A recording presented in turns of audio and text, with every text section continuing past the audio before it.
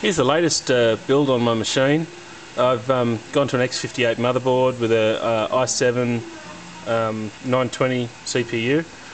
I've put two 4870 X2 video cards in Crossfire, which is yielding some pretty good results. We're just waiting to get the drivers a bit better sorted. I've got 6 gig of 1600 megahertz RAM, and still the same 1000 watt Antec PSU. So yeah, we're getting there pretty well. I'll post another video up of some gameplay in Crisis with everything on very high. I think it's working out alright.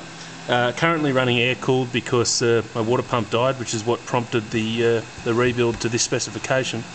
So yeah, it's pretty good.